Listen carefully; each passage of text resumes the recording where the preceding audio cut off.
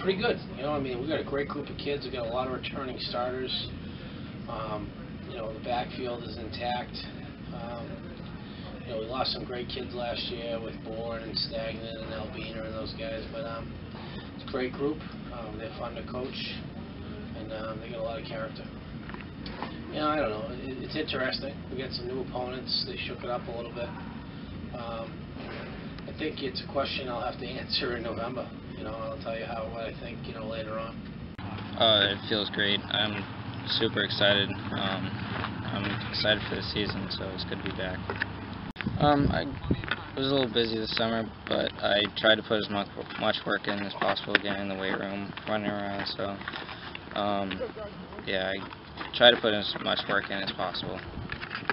It's an amazing group. I have so many friends on this team. We're very close, so it should be a fun season. I'm looking forward to it.